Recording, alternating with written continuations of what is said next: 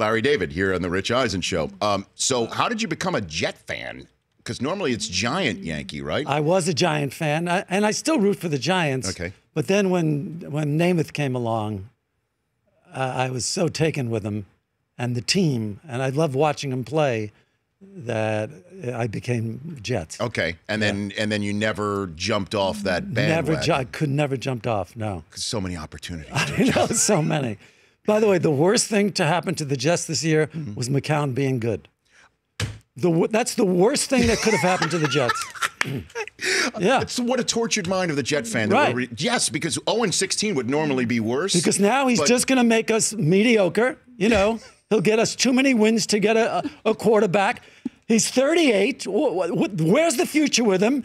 And if he was bad, at least we could see what Petty had or Hackenberg had. Now we'll never get to see them. We'll never get to see them. We'll never get to draft a good quarterback, okay? And so now we'll have McCown for another year and what? Exactly. Where do we go? By the way, totally simpatico with you on this one. Because we were talking about before, Brady will last longer than McCown. He'll still be winning games for New England. Right. And that's the idea, is to try and beat him. You know, and the rest of the team is good enough. The defense is good enough that they can win maybe 5 games, possibly 6. Which quarterback that's playing here right now in Los Angeles would you take? Which one would you take? Goff Rosen or Darnold? Which one? Which one? I gotta go with the Hebe. I gotta go with the Jew. Come on, Rosen in New York. They're made for each other. So just alone, yes. But it would just be the Jets' luck. Taking on the New England Patriots, it would be Yom Kippur.